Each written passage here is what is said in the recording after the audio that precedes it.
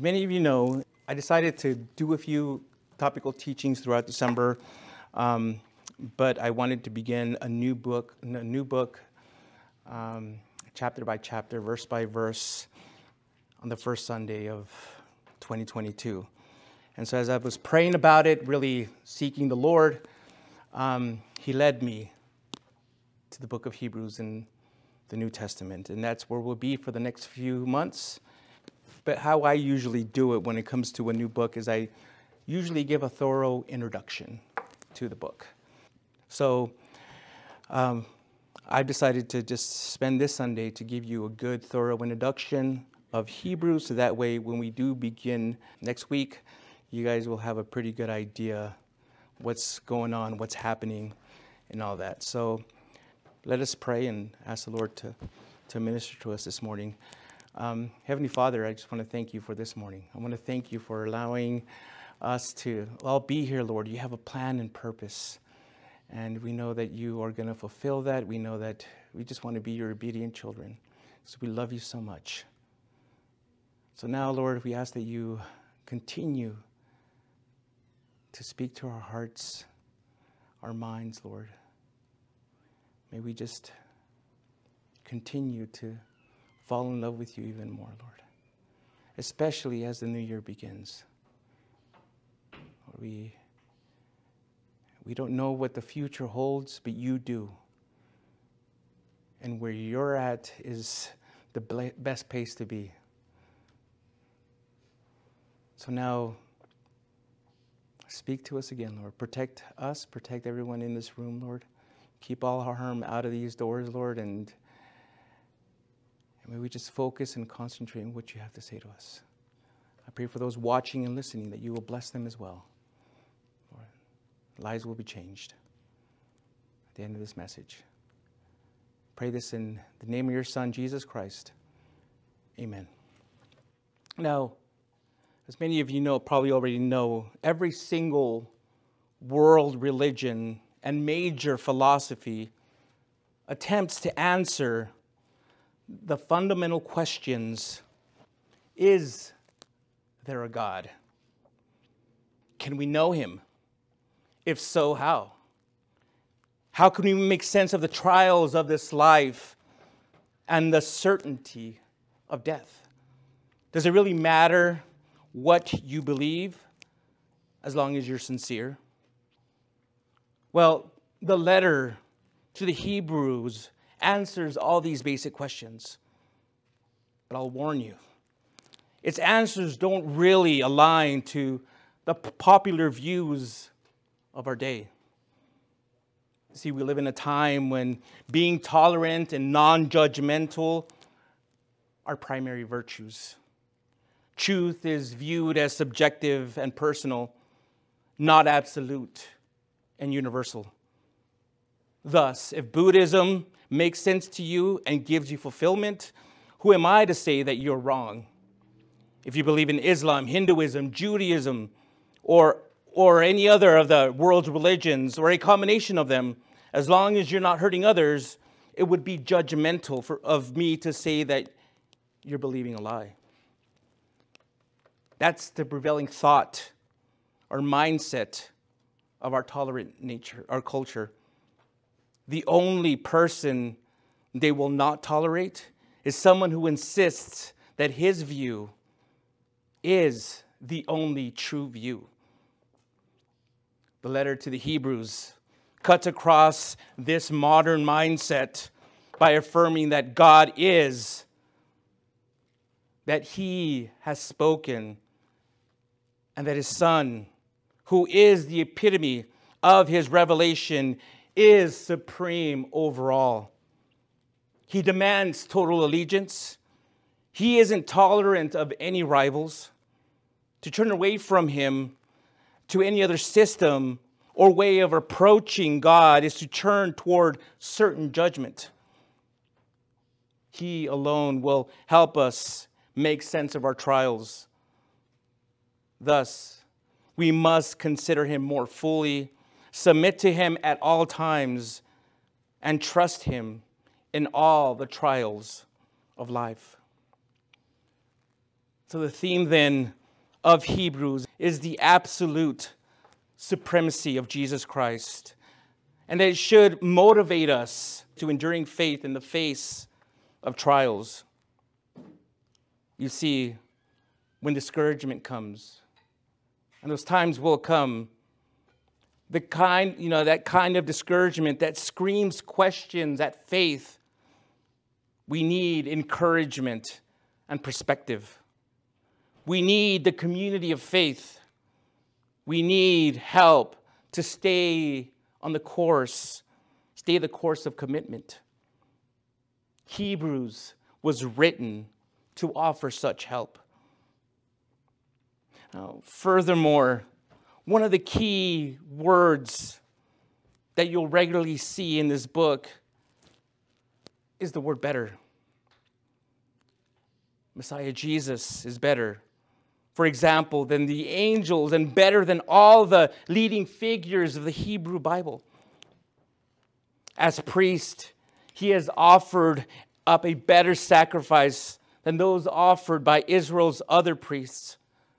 Consequently, his blood speaks of better things, such as our eternal possession. Jesus is mediator of a better covenant based on better promises and offers us a better hope because God has provided something better for us, which in part is a better resurrection. The writer's aim, you see, in using this word is that the Jewish Messiah, Jesus, is even better than the Jewish religion that pointed to him.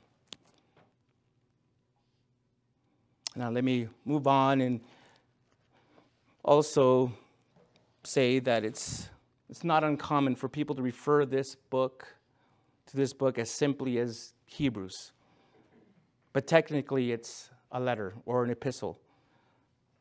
What makes this letter a little different, though, is that it doesn't begin with a salutation like you would see in Paul's letters.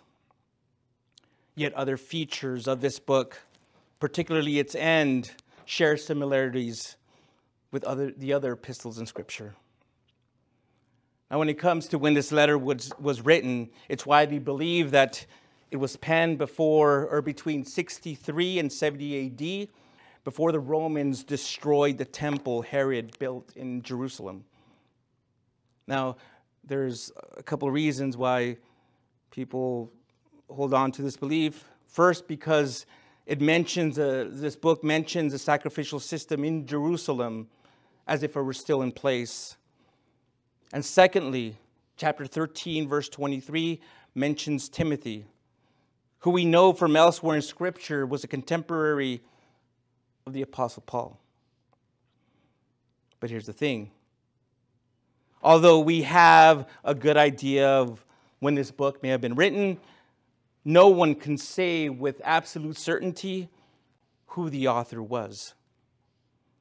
And we do know that the author was a second-generation Christian. For he said he received the confirmed message of Christ from those who heard Jesus himself.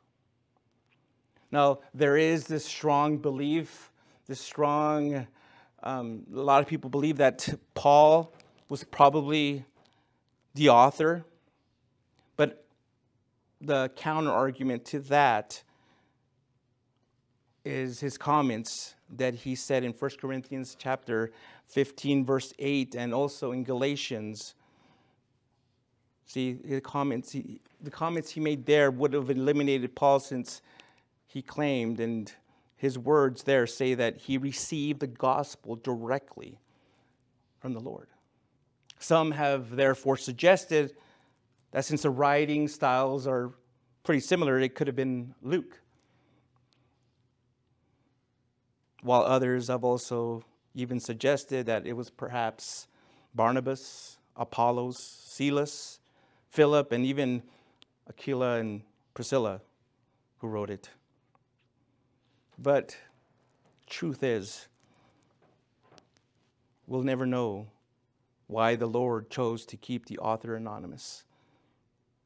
But at this point, does it really matter?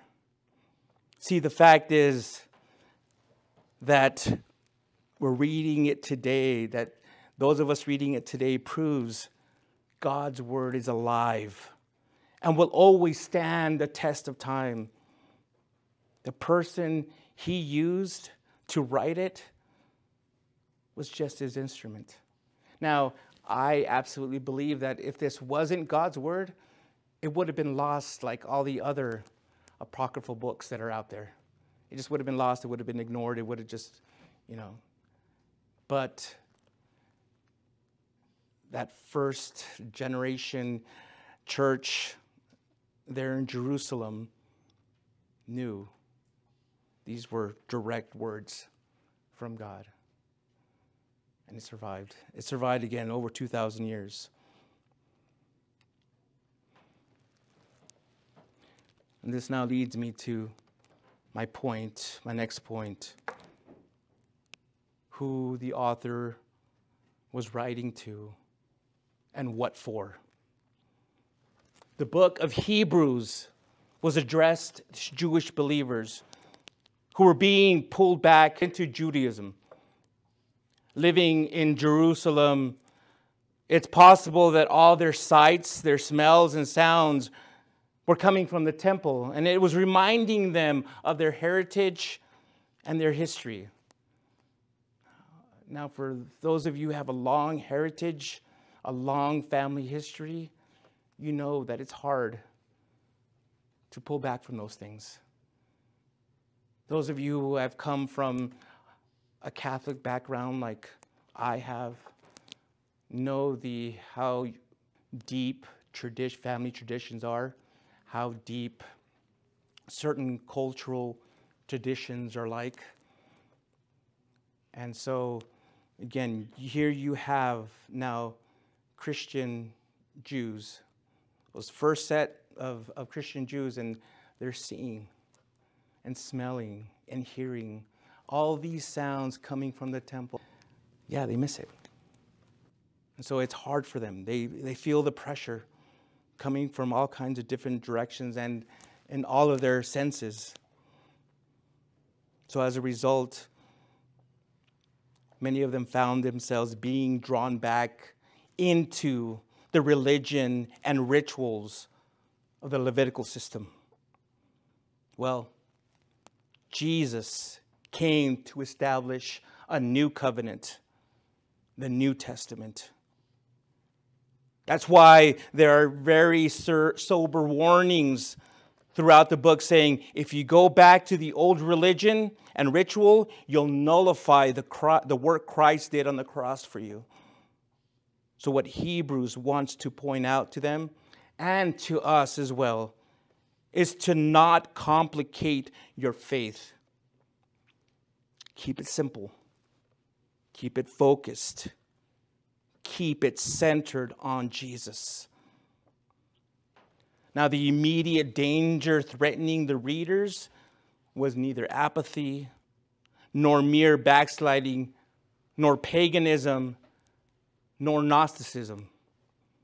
Rather, chapter 3, verse 12 makes it clear that the imminent peril was apostasy. For those who may not know, apostasy is the deliberate and permanent rejection of Messiah Jesus. In the reader's case, and again, those reading this letter, a return to or remaining within the Jewish faith without Jesus. Thus, the author's purpose was to exhort his readers to hold fast to their faith in Jesus as the Messiah, because the Jewish Messiah is superior even to the biblically revealed Jewish religion. It's important to clarify that in no way is he disparaging the Jewish religion, but rather demonstrating that it was designed since the beginning to point to Jesus, to point to the coming Messiah. He will be exhorting them not to return to the shadow of the good things to come once they had experienced the reality to which it pointed. Now, throughout this book, the author issues 5 warning passages to warn those among the readers who were considering abandoning Jesus as the Messiah, to fully embrace him as the one who brings complete salvation. Those passages reveal that some reading this letter were still fixated upon angels as servants of God, the Old Testament priesthood, the law of Moses, which again was the Old Covenant, and the earthly tabernacle. Now, after pointing this out, he will explain the necessity of embracing Jesus as their Messiah, since he's the Son of God and the King of Israel. And that he's also the highest high priest, who not only makes one covenantally and salvationally perfect, but who established the new covenant and has now entered into and serves in the heavenly tabernacle. Those warning passages indicate that some had not yet gone all the way to the covenantal perfection found only in Jesus. However, if they failed to do so, they would be outside the covenant that Jesus had founded. In other words, they wouldn't be saved. So overall, the letter's intent is twofold: to theologically demonstrate the messiahship of Jesus, that to demonstrate the messiahship of Jesus is the final and climactic word from God, superior to the Old Testament faith that merely pointed to him. And secondly, practically, not only to prevent the readers from turning away from their Messiah and returning to the temple worship alone, but also to encourage them to hold fast. To hold fast to their confession. In a nutshell, then, this book, this letter to the Hebrews was to instruct Jewish believers that Judaism has been superseded by Christianity, the new covenant. Now, perhaps you, like many others, have avoided reading or really studying this epistle to the Hebrews because you've always found it a very difficult book to understand and to go through. I understand, I get it. When I first became a Christian, it was one of those books that just went over my head. I was a baby Christian. I was understanding. The Holy Spirit was really speaking to my heart. I was really understanding these other books and Paul's letters, and I was totally digging Revelation, all the stuff in there, but the Gospels, the words of Jesus, had a lot of meaning. But this Hebrews just was going over my head. And I remember hearing sermons telling me, like, the Lord will speak to you, will show you. You may not get it now, but in His timing, when He's, when you're ready, He will reveal to you that which you need to know. And yes, over time, I began to slowly really understand Hebrews. And again, maybe it was just a reason and purpose for that. But again, I understand if it seems like it's a difficult book to understand. Or maybe you have this idea that you need to have a certain amount of Old Testament knowledge, since there's all kinds of Old Testament references and names in there. Or some of the warnings that are mentioned have made you uneasy. So it's just better for you to skip it, to avoid it, to keep it, you know. Maybe those are the crispier pages in your Bible, you know. But it's just easier for you just to kind of skip through it. I'm not making any judgment. Again, I've just told you what, you know, that it was a difficult book for me to understand. But here's the thing. For the next couple months, as I cover this book chapter by chapter, verse by verse, I will be there to help guide you through it. Again, I'm just a guide, reading to you and explaining the passage, but it's the Lord who's going to be speaking to your heart if you just allow him to. That's why I always pray beforehand. You will have the open mind, open heart, open ears to receive his word. But he is the one who does the work. You got to have that open heart. That heart is shut. How is he going to speak to you personally and reveal things to you that are just going to blow your mind away? So again, I will be there with you, guiding you through it. But it's also going to take some effort on your part to accept the challenges that may come. Those challenges that are going to really convict you. So it's going to take your part to accept those challenges and pray that God will give you the strength to endure them. Now, before, again, we actually begin next week, one of the best ways to help you prepare for what's going to lie ahead is by pointing out 5 characteristics. Let me repeat that. 5 characteristics of this letter. First of all, Hebrews will be a book of evaluation. Now, you can see throughout this book 3 important words, depending again on your translation. The words better, perfect, and eternal. When you combine these 3 important words, you're going to discover that Jesus Christ and the Christian life he gives you are better, because these blessings are eternal and they give you a perfect standing before God. The religious system under the Mosaic law is imperfect because it couldn't accomplish a once and for all redemption that was eternal. Hebrews will be a book of exhortation. The writer calls this epistle in Hebrews chapter 13, verse 22, the word of exhortation. The Greek word translated exhortation simply means encouragement.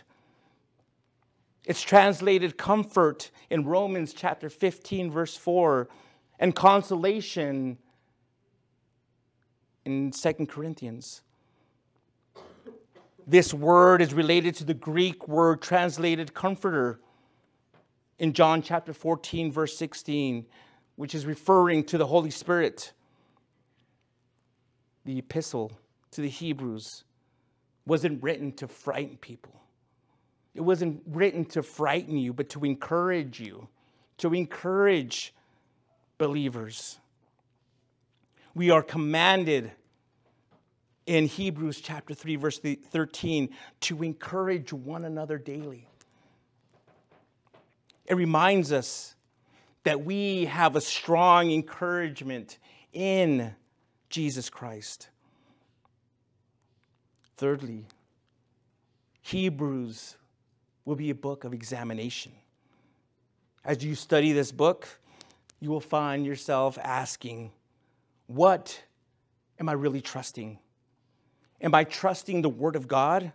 Or am I trusting the things of this world that are shaking and ready to fall away. You see, Hebrews will help you discover where your faith really is. So yes, it will be a book of examination.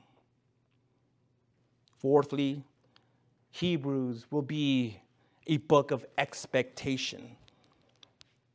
The focus in this book is on the future. The writer informs us that he is speaking about the world to come, there in Hebrews chapter 2, verse 5. A time when believers will reign with Christ. Jesus, our Lord and Savior, is the heir of all things, and we share in the promise of an eternal inheritance. Like the patriarchs lauded in Hebrews chapter 11, we're looking forward as born-again Christians, as born-again believers, for that future city of God. And lastly, Hebrews will be a book of exaltation. The epistle of Hebrews exalts the person and the work of our Lord Jesus Christ. The first 3 verses set this high and holy theme, which is maintained throughout the entire book. Their immediate purpose is to prove that Jesus Christ is superior to the prophets, men who held the highest esteem by the Jewish people. They held Moses at one of the highest esteems in regarding their prophets. And so what Hebrews will tell us is that Jesus is greater than Moses, greater than any of those prophet heroes they read about and they've known about their entire lives. We, as Americans, we have posters of our sports heroes and movie heroes, and I have a little figure of Captain America in my bedroom, little figurine, I have little wrestling figurines too as well. When I was a child, I was a big Hulk Hogan fan. But anyways, for the Hebrews, for the Jews at this time, they were able to have posters. I'm sure they would have had posters of all their famous, prophets that they enjoy, they were able to relate to, and had some amazing stories. Men who had faith, even during difficult times. But here now, what the writer of Hebrews is saying is that Jesus is greater, more superior than any of those prophets. So again, this book will be a book of evaluation, exhortation, examination, expectation, and exaltation. The deeper we dive into this book, I want you to keep in mind that my purpose, our purpose, is to not get lost in curious doctrinal details. Nor will my purpose be to attack or defend some popular doctrine. My purpose, our purpose, is to hear God speak in Jesus Christ and to heed that word. We want to echo the prayer of the Greeks. Sir, we would see Jesus. If your purpose is to know Christ better and exalt him more in 2022, this year, then whatever differences you may have in your understanding of the book will be forgotten in your worship of him. Now, most of you know that back in the day, People created idols made of wood and stone. But the reality is that even now in 2022, not much has really changed. True, people no longer worship little statues made of wood and stone. Well, maybe some do, but for the most part, no one really does that. But all they've actually done is replaced wood and clay statues for electronic toys, material wealth, and a comfortable lifestyle. Human beings have seen and experienced the limitless bounty of idolatry, where we place some created object or person in the place of the one true God. And let me repeat that. Where we place some created object, and let me emphasize, or person, in the place of the one true God. Some people do put their kids, their parents, their spouses above the one true God. That, my friends, is idolatry. I know it's hard. I love my wife to pieces, and maybe there was a time when I was putting her above God, and I admit it, but I suffered as a result of that. And it really caused a lot of issues because I had done that. But when God again became the center of my life, I knew that the best thing for her, the best thing for my children, is to put God above them. That's the security that I can give her, that you can have, and that my kids will have as well. Because what happens usually when you lose an idol, your life seems like it's crushed. Life seems like it's over. What are your idols? And whatever that idol is, it's time to give it up to God. He wants you to surrender it all. He wants you to give it all up. He wants you to give it to Him. And if He tosses it for a reason.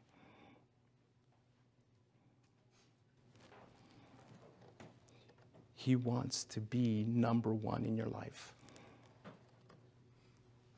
You have to allow Him. You have to trust Him. He, the creator of this universe, who spoke everything into existence, He knows you better than you know yourself. He knows what's best for you. He wants you to have a better life. He wants you to have a better relationship with your children, with your spouses. He wants you to be a better worker.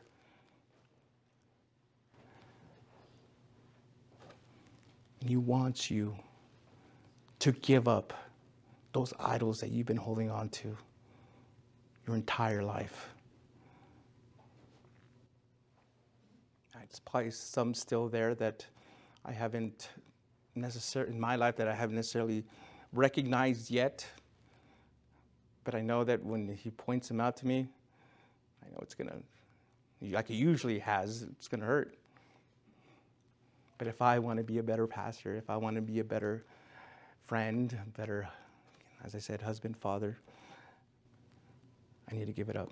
If I want to be a better son to my Heavenly Father, I need to give it up. And that's my advice for you. It's easier to give it up to God than have Him snatch it out of you, take it away from you. So let me again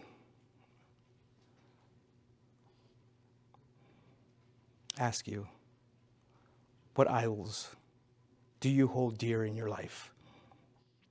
Well, the letter to the Hebrews makes it clear that only one person deserves to hold the primary place in our lives.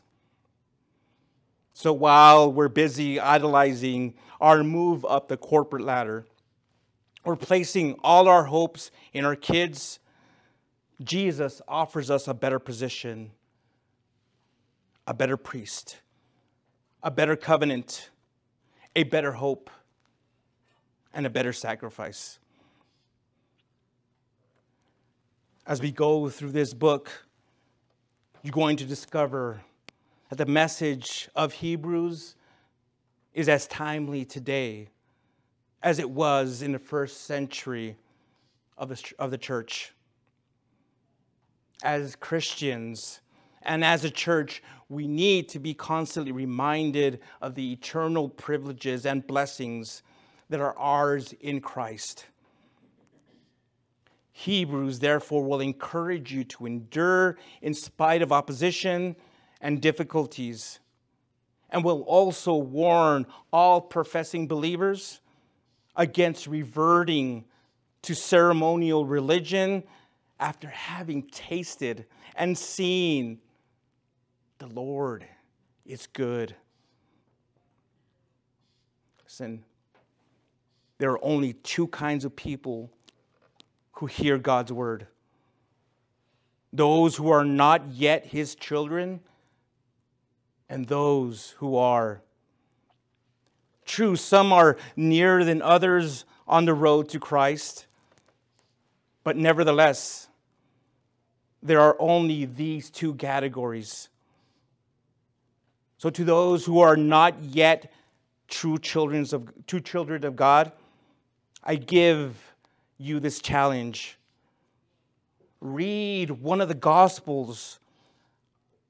I usually lean towards the Gospel of John, but read it all the way through while sincerely praying to God, speak to me. Please speak to me. I also challenge you to carefully study the book of Hebrews. For in it, you'll find life-changing thoughts that are unique to the New Testament. But now I also challenge those who are God's children, who do view Hebrews as a necessary practical book.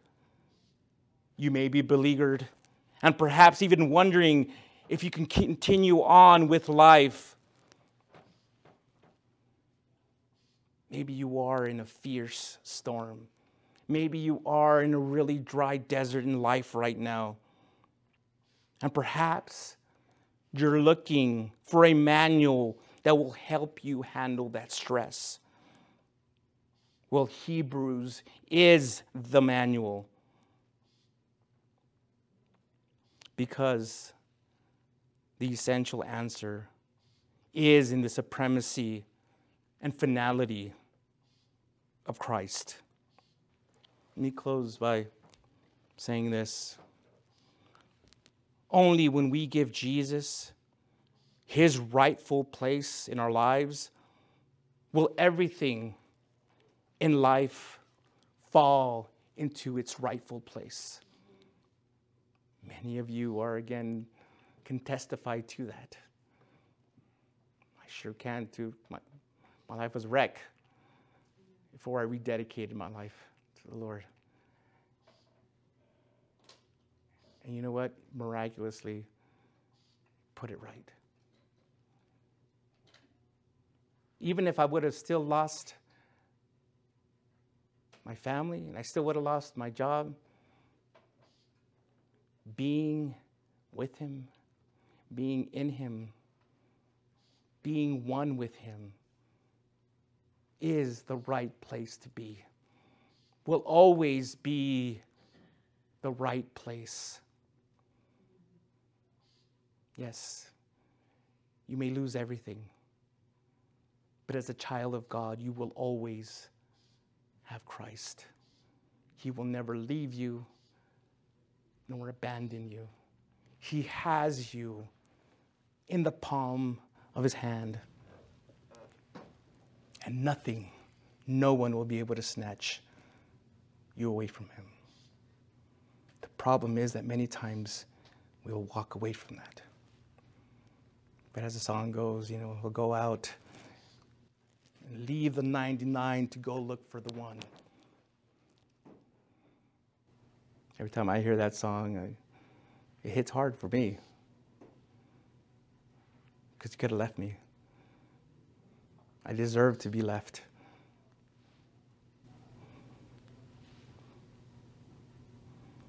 But he came for me.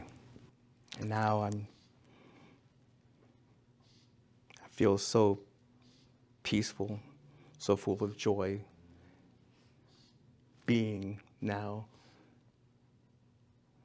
in the palm of his hand.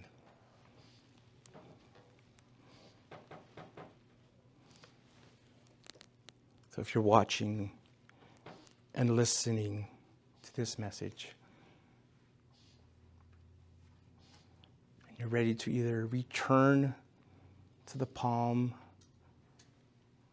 of Savior's hand, or you've never been there, I want to invite you to the cross in order to surrender your life, to hand your sins over, just to that baggage you're carrying, just to dump it there in front of the cross and become born again. Become a child of God and experience that joy, that peace, that mercy, that grace that only God can give you, that fulfillment that nothing in this world will ever fulfill. Come to him. It's never too late. Never too late. Start off the year, the first Sunday of 2022, by surrendering your life to the Lord, by being born again, becoming a child of God. Don't worry about the future. Don't worry about your friends. Don't worry about your job. He'll take care of that. Right now, he wants you to make a choice. He wants you to make a decision.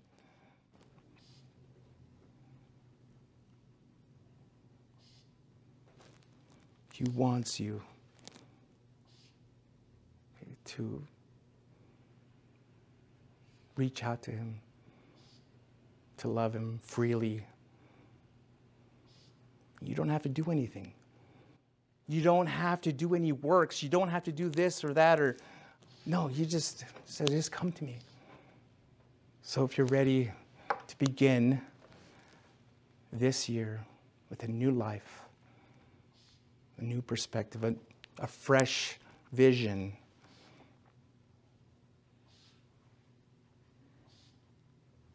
I want to lead you in a prayer to receive Jesus Christ as your Lord and Savior. So wherever you're at, if you're in a safe place, if you're able to, I want you to close your eyes. If you're able to kneel down, go ahead and do that. Pray this with all your heart. Lord Jesus, I know that I'm a sinner, and I ask for your forgiveness. I believe you died for my sins and rose from the dead 3 days later. I now repent of my sins. I turn away from those sins and confess you as my personal Lord and Savior from this day forward. Jesus, thank you for dying on the cross for me. Thank you for saving me. Thank you for giving me new life. So now I ask that you fill me to the brim with the Holy Spirit. so that others may see you through me, so that others will glorify you by what you've done in my life. Fill me with the Holy Spirit so that He may help guide me, teach me, protect me in my new born-again life. In your name, amen. If you prayed that, please reach out to us. We want to hear from you. We want to hear your story. If you're in a different country or if you're in a different state, we can help you find a church in your area that will teach you the Word of God, that you're not going to go and hear a motivational speaker. You're not going to go to hear, just to hear or see a concert with smoke and lights and all that. No. I want to help you find a church where they'll teach you the Word of God. So if you're here in the area, we can do that as well, but we also want to invite you to come here and check us out. Our doors will always be open to you, no matter what you look like, what you've been through. Believe me, many of us have been through similar things or even worse. No judgment here. If there is, let me know, and I'll have a talk with anybody who's... I love them, but I'll have a talk. But again, we welcome you, and we want to help you in your next steps of your new born-again life. That will conclude today's message for those watching. Again, we're going to begin Hebrews chapter 1, verse 1 next week. And we will begin, as I said, covering this chapter by chapter and verse by verse. So I hope you can join us. If you want to hear our previous message, this past year I covered 1st and 2nd Samuel. Some amazing stories there too. But I'm looking forward to this, what the Lord will be teaching us. As I said, there's a lot here that He's going to show us. This is going to be a great book. I'm excited. I really believe I'm going to be learning, getting a lot of great chunks of wisdom. And as I said, I'm just looking forward to seeing where the Lord has me and this church at the end of this new year. But thank you again for joining us. We look forward to seeing you next week. If you can, please share this video to anyone who needs to hear it, or just send it out there. Just share it, and I'm sure the Lord will do with it as He pleases. Thank you. Have a great week. Love you. Goodbye. Thank you so much for visiting us here at Fresh Vision Calvary Chapel. We hope we were blessed by Pastor Angel's message. For more information about Fresh Vision Calvary Chapel, such as our service time or how to get connected, please visit our website at FVCCELP.com. If the Lord is leading you to give to the ministry of Fresh Vision Calvary Chapel, there's a PayPal link in the video description below. Once again, thank you so much for visiting us here at Fresh Vision Calvary Chapel. We hope to see you again soon.